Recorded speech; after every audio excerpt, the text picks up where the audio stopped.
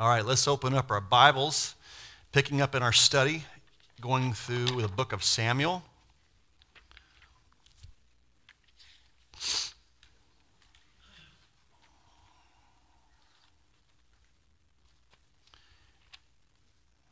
Can we pray too much? Okay, then stand to your feet. Come on.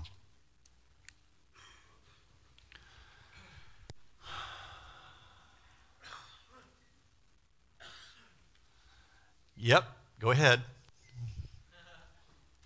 There you go. Take the hand of the person next to you, if you can. All right. Father God, we want to thank you for the blessed saint, our seeker, that we're holding hands with right now. We pray, God, that you would touch them tonight. We know that you love them more than they can possibly imagine.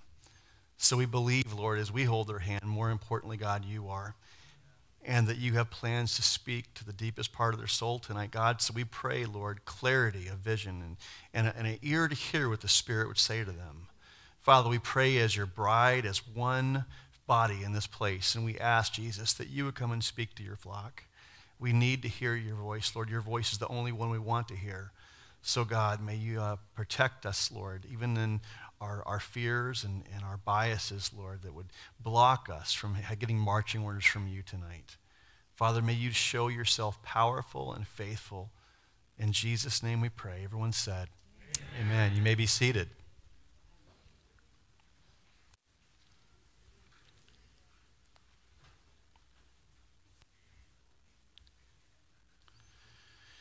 Well, last time we were in the book of Samuel, 1 Samuel chapter 6, we saw that the people of God were going through hardship and, if you would, warfare. They had lost the Ark of the Covenant. The Philistines had taken it away, and the Philistines were sorry that they did that. Whenever you try to be at odds with God, you will every time regret that. It's one of those, why did I bang my head into a wall? Well, God was doing a work, no doubt, in the life of his people by allowing the Ark of the Covenant representing his very presence to be removed. God will allow that. He will only allow, well, like the church of Ephesus, his lampstand to be removed for a purpose. We know with them it was that they might repent and return to the first love. But he takes away not only his presence, our blessing would be a better way to put it. He'll also allow your enemies to conquer you. It happens. You got to look at the big picture. It's not about a particular battle. The war is won. Death has no sting. But we do go through times in our walk with the Lord and our sanctification where, man, we find that we've been trying to do things our own way, and it's given way for God to have to say, I'm going to have to pull my blessing or remove my lampstand. I'm going to have to allow persecution and hardship. It's kind of like someone going, I'm not going to pay my taxes. It's unconstitutional. I knew a guy who did this. I'm not going to pay them, and then he got thrown in jail by the IRS. Boneheaded move. And so God allowed the IRS to throw him in jail. Why? He gave real estate for that authority to come and do that. And many times in the lives of people in the church, we want to do things our own way or add on to what God is doing in our life, and then God has no choice but to say, I chasten and discipline those that I love. How does he do that? God, where are you? You ever felt that? I'm lacking peace and joy in my life, and you tell me I should always have peace and joy, and I don't. What's going on here? Man, it just seems like I'm being persecuted and have so many enemies and bad raps and spiritual warfare. Does God allow demonic opposition to take place in the life of his people? Oh, you bet. You bet. I mean, he allowed, talk about demonic opposition and even possession with Judas. That was all part of God's sovereign picture to bring the Redeemer on the cross, that you might sit here today and go, Jesus, I love you. I mean, our God is sovereign. He uses everything and anything, anytime for his purpose. He is a big God, amen? in the lives of his people, as we're learning, as we're walking this journey, if you would, to our promised land, heaven, to see Jesus face to face, we go through times where we think we can add on to what God has done or take away from what God has done to try and do our own thing. And that opens the door for, again, the disciplining hand of God, lampstand removal, and also persecution from enemies, whether they're human enemies and spiritual enemies. We'll see tonight pictures in the Word of God that when you defy God's direction for your life, you basically open up real estate. It's almost like talking to a demon and saying, I want to serve you up a steak dinner in my life. I want to actually invite a demonic presence to come sit inside my dining room and I want to feed him. Now you might say, Dave, you're implying that Christians can be demon-possessed. No, a demon can never put his name on the deed to your house, if you would, your soul, because you're born again, okay? So please don't worry that I'm trying to teach demons can get demon-possessed. And I'm just trying to say that there can be a bewitching, as the Apostle Paul puts it, an oppression that takes place. And the only reason it happens is because you give legal access for that to take place. Let's take a look and see what we can learn tonight concerning how to deal with the enemies of God. 1 Samuel chapter 7, it says, Then the men of Kiriath-Jearim came and took the ark of the Lord and brought it into the house of Abinadab on the hill and consecrated Eleazar his son to keep the ark of the Lord. So it was that the ark remained in Kiriath-Jearim a long time. It was there 20 years. We'll read further on. It was actually there longer than that. And all the house of Israel lamented after the Lord. Then Samuel spoke to all the house of Israel, saying, If you return to the Lord with all your heart, and then put away the foreign gods and the Ashtoreths from among you and prepare your hearts to the Lord and serve him only, and he will deliver you from the hand of the Philistines. Stop there. What a message. They have defied God, and they begin to add in worship of Baal and the Ashtoreth poles. Basically, Ashtoreth was that goddess of multiple breasts and accentuated parts of her body that men would look at, and they have the Ashtoreth poles, and it'd be kind of a sexual type of worship that would take place. And they actually added this on to their worship of God. When it says that he's calling them to return to the Lord, it's not so much that they had left the ways of the Lord, but they added on to the ways of the Lord. In other words, we believe that Jehovah is God, but we also want to have a little Baal on the side, a little Ashtoreth pole on the side. That's what got them in trouble when they found themselves in defeat with the Philistines, ultimately the ark being removed. Wow, how humiliating, right? Being a people that God has delivered from Egypt and Pharaoh and powerful miracles of the Red Sea and man, incredible things have taken place. Of course, Jericho, these guys have a reputation, the nation Israel, and now they're completely and utterly humiliated. Why did they get there? They got there because they tried to say, God, we want you, but we also want the world. Now, he says to them, through the prophet Samuel, who happens to be the last judge, for we enter the era of the kings, beginning with King Saul. He says, God here, a powerful promise here in the last part of verse 3, he says that God will deliver you from the hand of the Philistines. In other words, you're under their oppression. Basically, you've been defeated by them, and I'm going to deliver them. I'm going to take away their area of real estate and oppression in your life if you'll do this. In other words, there's a condition on victory that we have. See, many people think that, man, my problems in my life, what's going on here is I need deliverance from a demon. I need to go to a deliverance ministry, and I need to get someone with a bucket of olive oil and dump it on my head and pray in tongues over me for an hour, and that way I'll be free from every demon. And I know I'm exaggerating a little bit, but I'm just saying it turns to where people are actually looking to other people more than the Lord. And so if you want to know, man, how can I have victory over my enemies? And please make no mistake about it, you have enemies. As soon as you declared yourself a son or daughter of the Most High God, you declared war against hell.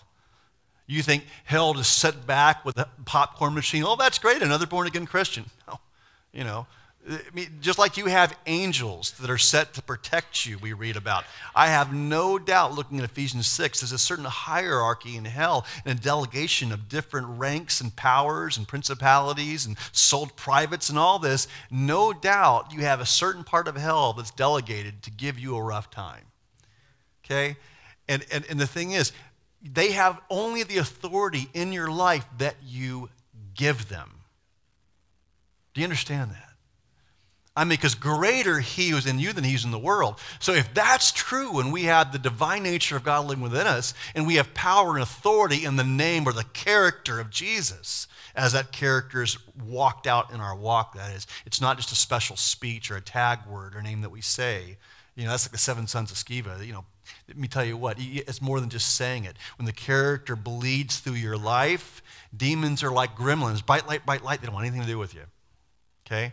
But when you defy God's plan for your life and the lampstand is removed and there's a darkness there, demonic presence feels at home. What can we do? What does a person do if you're having difficulties with God's enemies that are now your enemies?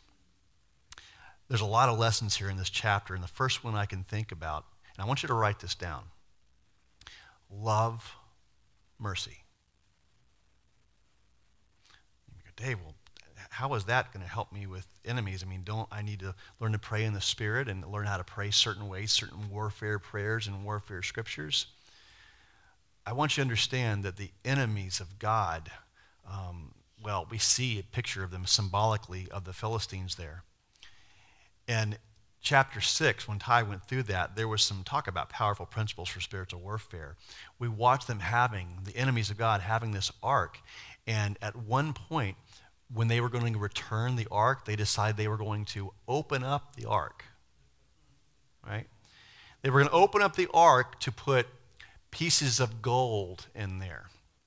Now, if you missed the study in chapter 6, interesting, I have to backtrack on this. What they did is they found themselves inflicted, the King James Version puts it, with hemorrhoids. Funny chapter. Hemorrhoids and rats. And so what the 5 kings decided to do was to make 5 golden hemorrhoids, whatever that's going to look like, and 5 golden rats, and put it inside the Ark of the Covenant as a type of penance for their sin. Talk about weird, right? I love the Bible. Cracks me up and convicts me, all that. And so here they open this up, and 50,000 of them die. That's a rough day. That's a good way for the enemies of God to be wiped out, right? But what's interesting is the principle that's there. You can look at all that and go, wow, it's incredible. But I want you to think about this. The beauty of the message of the Ark of the Covenant is the presence of God was found on the mercy seat. Inside was the law. They're going to make sure that the law and the budded staff is still in there. And so now they're going to check out and see if the law was there. But there's something they had to do before they did that. They had to remove the mercy seat. Whenever you try to look at God's law and you want to remove mercy, you're in for problems. If you want to know how to overcome the enemies of God, the first thing, well, he has already shown you, oh man, what is good. And what does the Lord require of you? Huh? Yeah. Focus on that moment to love mercy. If you want to walk in a freedom from God's enemies, then you have to be a person who says, you know what, God, I am going to just run into your presence knowing there is grace and mercy to help me in my time of need. See, usually I find the people that are afflicted by, whether it's demonic presence, strongholds, just walking a roller coaster in their life, I find them very judgmental. They're the type of people that sin sniff all over the church. They love to point the finger at other people, gossip, slander. it's just usually a companionship with those that are walking in defeat and walking basically in fellowship with the enemies of God and in compromise. They're usually people that love the law without mercy. So more importantly than going to a deliverance ministry is you probably need to repent of legalism. You need to realize that you're not walking and you're not loving mercy. See, someone who loves mercy, you can't condemn or judge people. You can't. It doesn't work together. And I find people constantly, I need deliverance, I need prayer, I need to fast. Fasting is the answer. Fasting is a good thing. Jesus said certain demons and enemies you don't overcome without prayer and fasting. Good spiritual principle in the Word. But I don't look at that as first base. The first base is, God, I want to get back to the gospel of Jesus Christ, because usually that's the problem.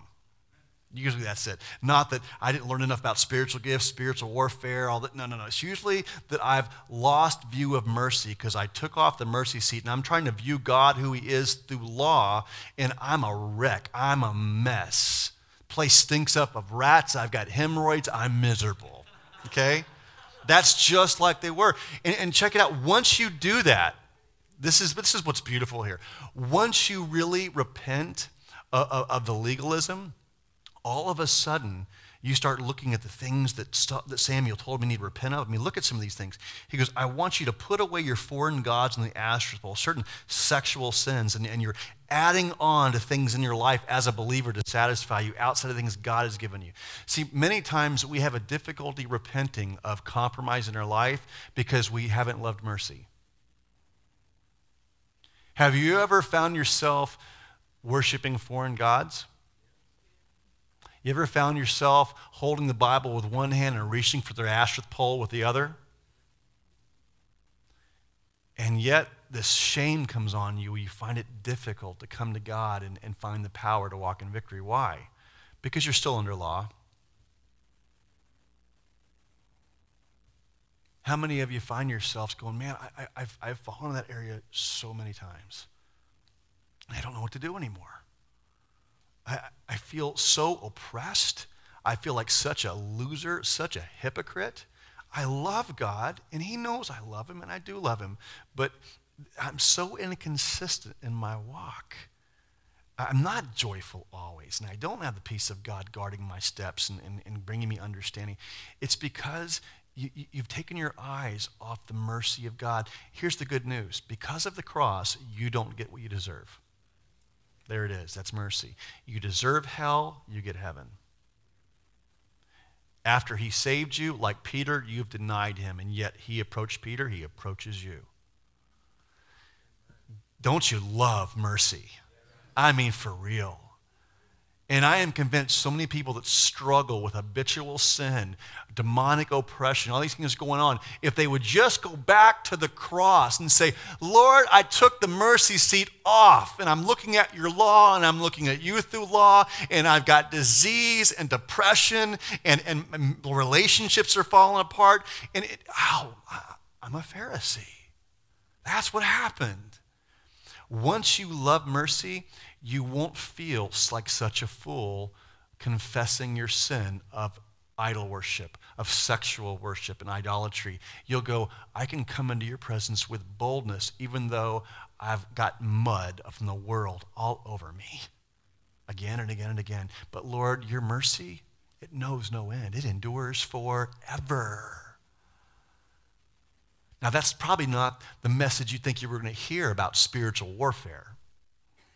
But I am telling you, there's lots of people, they're praying, they're fasting, they're memorizing scripture, they're going to deliverance services, they're doing all this, and they're banging their head against the wall. If they just get on their knees and look to the cross and love his mercy and get freed from this legalistic binding possession that's in their life, they would have found themselves like this weight being fall off. They're like, oh my gosh, I don't feel so ashamed about my sin. I'm convicted over it, but I don't feel any shame over it. There's a difference. I'm convicted, it's wrong, and I repent, I turn, I confess it's of God, but it has nothing to do with who I am. who I am as a blood-bought saint of the Most High God. And that's because of his mercy, that's who I am. So I will sin, but I'll get convicted, but I'm not going to walk in shame, because shame breeds legalism and breeds habitual sin and hypocrisy. We got enough of that in the church today, right? So when you look at this scripture here, it's like, man, so think of the picture here. Samuel's saying, you guys, you need to repent and turn of all this stuff and stop adding on to the things God has given you, and then God will deliver you from your enemies. And meanwhile, they're looking at an Ark of a Covenant that's been brought back, that their enemies had problem because they tried to look at God without the mercy seat. He's saying, no, look at the mercy seat. And you'll feel a boldness to come in the presence of God, no matter how many times you've blown it. How beautiful is that? The Lord wants to deliver us. I mean, in reality, positionally, he already has. He said on the cross, it's finished. Okay, it's already a done deal. But practically, in our sanctification, working out our salvation, we're learning what mercy and grace is all about. And sometimes we learn it, and then we forget it, right? That's why he said, do this in remembrance of me, because he knows we get spiritual amnesia and we forget. He's like, no problem, I'll remind you. You need a reminder. It's kind of like you get your license. You have to go to continued education because you forget stuff, right? The Lord knows how we're made. He knows our frame. And he's like, I don't mind reminding you about my mercy and grace for eternity. Oh, hallelujah. Verse 4, so the children of Israel put away the Baals and the Ashtaroths and served the Lord only. Look what they did, guys. They repented.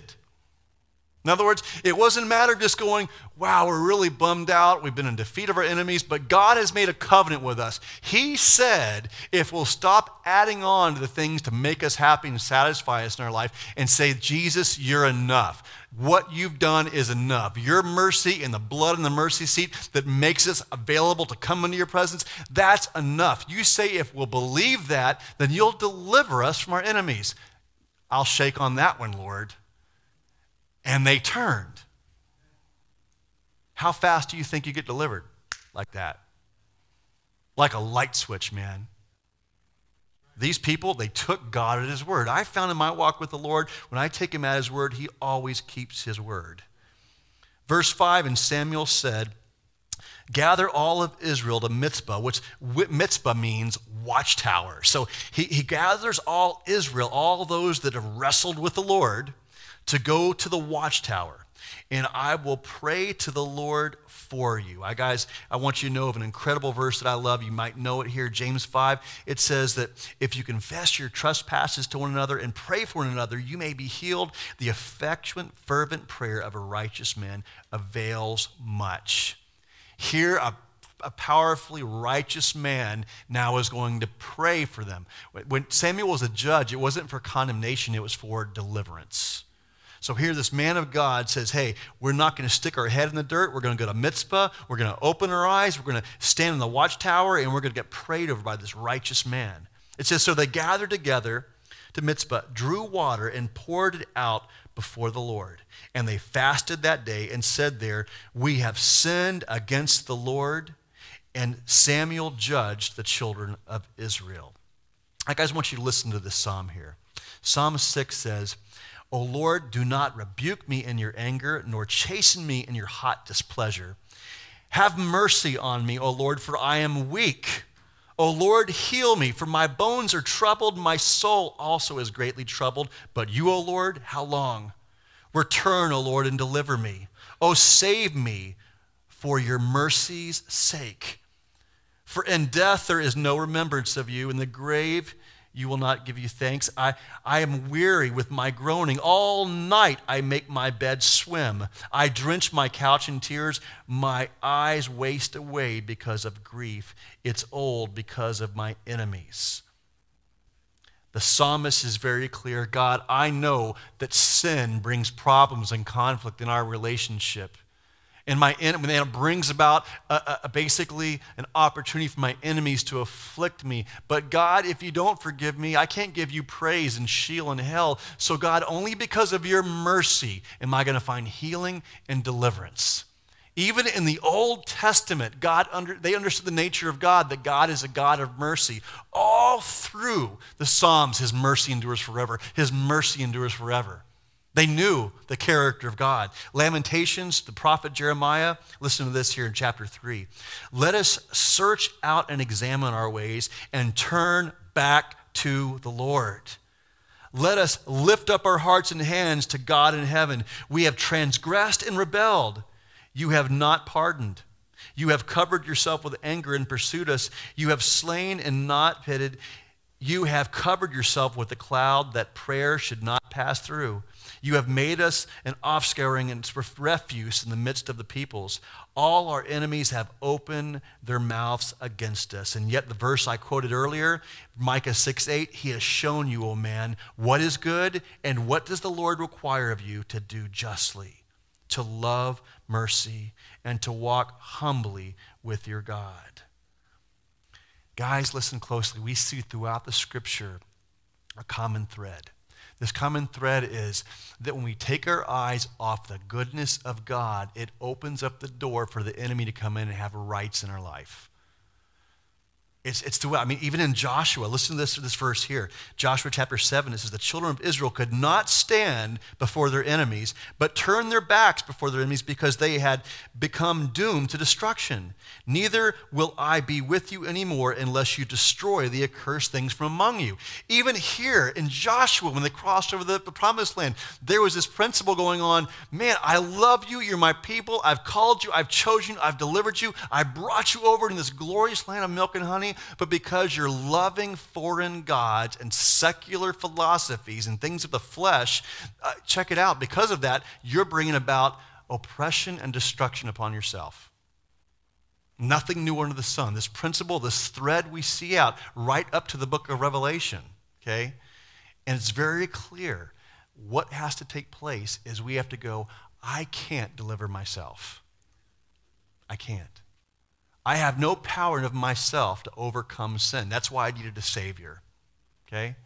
The only reason I'm trying is because I'm trying to look at the character and the power and the blessing of God outside of the mercy of God. Here we see the people of God. They had an utter failure, just like all these other people we read about in the Scripture. And finally they go, you know what? We're going to put our eyes on the mercy of God. And that makes us come to a place where we go, we can say anything to you, God. You love us in spite of us. Don't you love that truth? God, you love me in spite of me. And no matter how many times I brought a prostitute into the most holy place, right? How many times I've went there and cursed you in your face, Lord, or spit in your face, or put a crown of thorns on your head. No matter how many times I struck you and looked at you and knew what I was doing, you still will have mercy upon me if I come to you looking at who you are, who you say you are, and what you did for me. I'm telling you, and when you really see that, you go, why was I messing around with that thing of the flesh? Why was I doing that? Oh my gosh. What did Peter, I just imagine what it was like after he denied the Lord, and Jesus comes up and says, Peter, do you love me? Now for me, I would have been hiding my face in shame. I can't even look at you, Lord. You ever been there? You know what rescues you at that moment of condemnation? Mercy. Romans 12, in view of the mercies of God.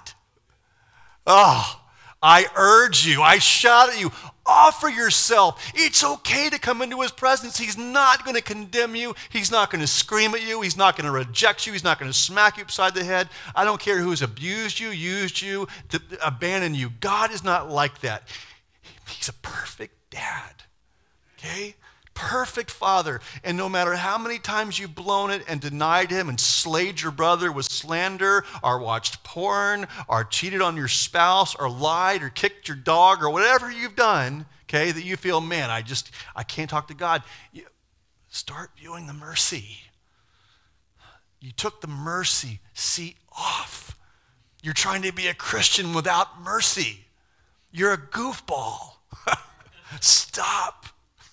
Oh my gosh. Verse 7, now when the Philistines heard that the children of Israel had gathered together to Mizpah, the lords of the Philistines, those 5 kings that we talked about, went up against Israel. And when the children of Israel heard it, they were afraid of the Philistines. Now, here we go. Now they're getting a spirit of fear about them. Because, and many times that's what happens. We find ourselves in defeat, sin, hypocrisy. We repent. We start to find some relief. And then God allows persecution to come back again, right? He says you're going to be a sheep among wolves, right? He allows us to be rejected, cursed, all because it's kind of like a trainer going, well, you went to 150. That's great. You got the cover. Well, now we're going to push to 170, and you'll be sore all over again. We're not going to be stuck here. We're pressing in for more. How does the Lord do it? Because he allows demonic oppression, hypocrites in the church, things of the world, laws being changed, governments falling apart, everything to shake because judgment begins with the house of God, just to help us to go further, right? And many times when that happens, it says here, they were afraid, right? Psalm 64 says, hear my voice, O God, in my meditation. Preserve my life from the fear of the enemy. Man, God does, in our growing and becoming more like Jesus, allows us. It's kind of like a father saying, hey, I got you riding the bicycle and there's training wheels off, but it's time to take them off. But Daddy, I'm going to be scared. I know. But that's part of your growth. That's part of your development, of your equilibrium, where you can kind of balance yourself, right, and stand and ride and go straight. I know you're afraid, but that's part of growing up. And so even if you found deliverance, man, sometimes that fear comes upon you. But that's the time to cry out to God and say, God, you have not given me a spirit of fear. I reject that in Jesus' name. You're a lot bigger than the Philistines. You're a lot bigger than the IRS. You're a lot bigger than this sickness. You're a lot bigger than the hypocrisy that's become an epidemic in the church. You're bigger, and God, you're going to deliver us from this. God is bigger. So whatever you're afraid of, God is allowing you to face that moment because he wants you to press in. He hasn't abandoned you. That's sometimes we think, oh, I'm afraid and things aren't going right. Did I do something wrong? No, God's taking the training wheels off. Maybe he's helping you grow a little bit. That's a good thing, right? Right on. Verse 8, check this out. So the children of Israel said to Samuel, do not cease to cry out to the Lord our God for us, and that he may save us from the hand of the Philistines. And Samuel took a suckling lamb and offered it to a whole burnt offering of the Lord. Then Samuel cried out to the Lord of Israel, and the Lord answered him.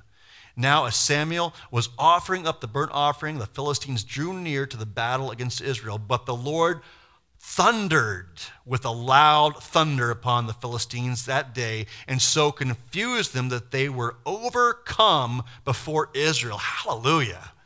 God thundered. Baal, the son of Dagon, supposedly, this pagan god, was called the god of thunder. So here we have a people repenting of worshiping the god of thunder, and here they're following after the Lord and preceding something very special. We'll come back to it in a moment. It says that God comes and fights their enemies with thunder, shakes their world up. What took place that brought this incredible victory? It was the shedding of the blood of the Lamb. Oh, man, you guys know this verse all too well. Revelation 12:11. It says, and they overcame him by the blood of the Lamb and by the word of their testimony, and they did not love their lives unto death. Glory. How do I overcome the enemy? When God takes the training wheels off and I get a spirit of fear that things are not working out right and I'm confused what's going on, what do? I go back and remember I've got to love mercy. The cross, it's the blood. Jesus paid the price. Death has no sting. Death was the final enemy. And God conquered it by the shedding of the blood of the Lamb. And when I cry out on that, God will go before me like a pillar of fire, okay? And he will overcome the enemy. I can't do it. I can't beat up Satan. I don't need to. He's already got his head all beat up, right? He stomped right by my Savior, Jesus Christ. He crushed him. See, that is the key when you hear people go, what does that mean, man, that we overcome by the blood of the Lamb? In other words, the judgment that should have came upon us came upon him. And because of that, the enemy has no legal rights in our lives.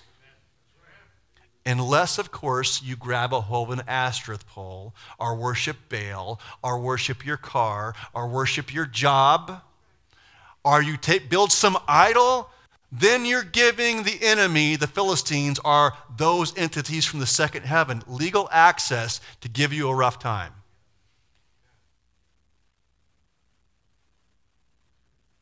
Boy, spiritual warfare sounds a little bit more clear-cut than what some people write books about. It is.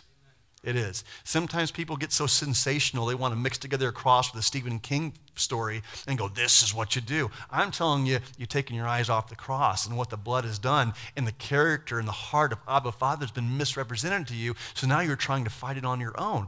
And the battle belongs to the Lord, family. It doesn't belong to us. The enemy wants us to wage war. He did it. I'm in agreement. Yeah, I'm in agreement with what he did. Oh man, my dad is big. He takes care of me. Amen? Oh, verse 11. And then the men of Israel went up to Mitzpah and pursued pursued the Philistines and drove them back as far as below Beth-car, which means, Beth-car, this city means house of the Lamb. I like that. It says, not only did we walk in defeat because of the blood that was shed by the man of God, we have defeat because the voice of the Lord thundered and removed our enemies. Not only now do we recognize they have no authority and powers, we're going to pursue them and beat them to death. Not only in our sanctification do we recognize that we walk in victory. We don't fight from it. We fight for it. We fight from it. It's a done deal. It's a finished work. But check it out. In our minds, there's strongholds that go inside our thoughts that we have to pursue. We have to chase after them. Okay? It's not as easy as you just go, well, okay, from what you're telling me, Dave, that because of the shed blood, I've won the victory. It's done. Death has no sting. I don't need to worry about demons. We don't need to talk about spiritual warfare and demonic presence and oppression and all those things. And there's some churches that do that. You got the extremes of some churches, you never hear about hell or demons or principalities at all. And in some ministries, it seems like that's all they talk about, right? Goofy. What we do is we go, the battle's won. But the Lord has given us authority to cast down every thought that sets itself captive against Jesus. We have authority to break down strongholds. It's called soul work. It's called sanctification. In other words, I'm going to sit there and I'm going to read my Bible, and I'm going to read through stories in the Bible, and I'm going to go, oh, wow, that's really cool. I see here where, Lord, you forgave the woman at the well. You forgave her for her sin, and that's so merciful, Lord. And you're just sitting around, you're reading that story, and you're being touched by it, and then all of a sudden it kind of comes to your mind, all those men that abused her and used her, took advantage of her, all the people that in their self-righteousness rejected her there at the well and condemned her, and all of a sudden as you're reading, some thoughts come into your mind, you start to go, yeah, I remember when I was abused. I remember when I was rejected and slandered. I remember when I was abandoned. And all of a sudden, these thoughts start to come in your mind, and some hurt starts to well up. Fear starts to come.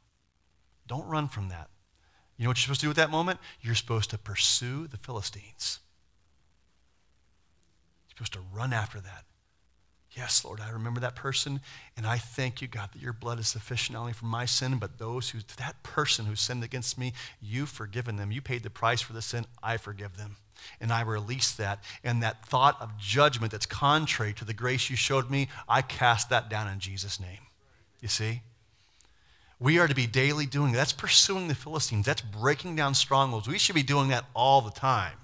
All the time. You want to talk about spiritual warfare 101. It's not learning how to exorcise a demon out of somebody. It's learning how to break down strongholds in your life.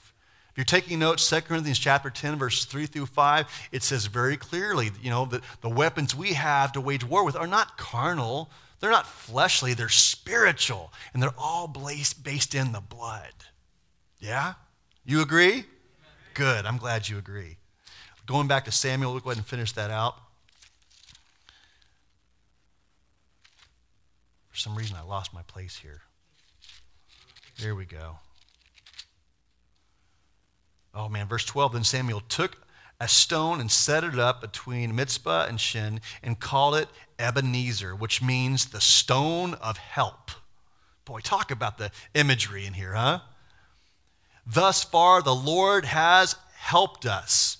So the Philistines were subdued, and they did not come any more in the territory of Israel. And the hand of the Lord was against the Philistines all the days of Samuel. Then the cities which the Philistines had taken from Israel were restored to Israel, from Ekron to Gath, and Israel recovered its territories from the hands of the Philistines. Also, there was peace between Israel and the Amorites. Check it out, guys, before we close out this chapter. So beautiful. Here we see, man, that now that they've got their eyes on the mercy, the true character of God, and they've turned from anything else except for what God has for them, put their eyes that it was that the judgment of God has passed them because of the blood, the Lord is doing the work.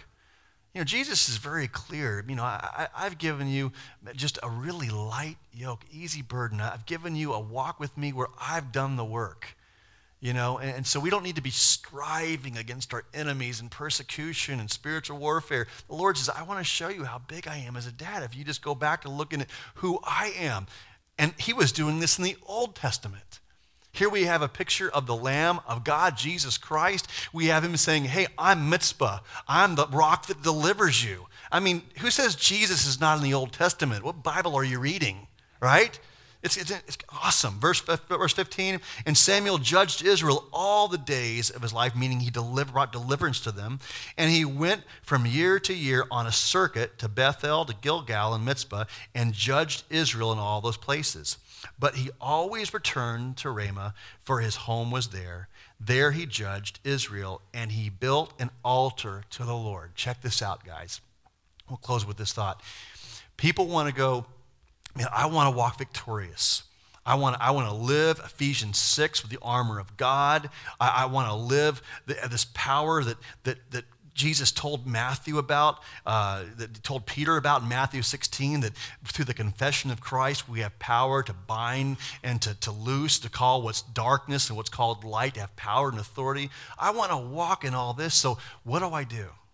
We're kind of going backwards here, but I want you to take note of that this man of God, his priority, in the midst of being the circuit preacher, he was a busy guy. He's going to Bethel, Gilgal, right? He's all over the place. But back at his house, his priority was to have his home as a place of worship. I know some Christians that are big on ministry, and they have a deliverance ministry, a prayer ministry, they have, you know, a feeding ministry, and they do all these things, and they claim they walk in victory over the enemy. I'm telling you, you can be doing all those things, but if you don't have an altar in your house, if you can't say, as for me and my house, we will serve the Lord. Okay, I am loving my spouse. I'm honoring my spouse. I'm working through things with my spouse. I'm disciplining my children, and I'm not being an Eli that we read about, that spineless father, right? I'm not being like him. As for me and my house, we're going to serve the Lord, and this will be a place of worship. Let me tell you what, if you're not doing that, you are giving the enemy real estate in your life. It starts there. More important than what ministries you think you're doing for God, he doesn't need you to do anything for him, by the way, okay? He's got it all covered. You get to be involved in ministry. He doesn't need you. He just loves you and wants you in the family business. But the priority is, are you looking at mercy? Is your home right? Are you constantly going to the table of the Lord and remembering what he's done for you so you don't get pricked with darts of legalism and judgment and bitterness and become a hypocrite in the house of God? Guard your heart. This is believe me what I say, if I can say this without sounding prideful, this is a powerful message about spiritual warfare. I'm telling you, if you'll take these principles and you'll apply them, you won't be walking in defeat. You won't walk in demonic oppression. You'll be able to drop your medication at one point because you'll say, Jesus is my medication. You'll stop paying that psychologist that you've been paying for the last 10 years that just feels like you're not going anywhere. You'll go, Jesus is my counselor, and the Holy Spirit is my Prozac, and all I need is what the blood did, and I'm good. Amen? Hey.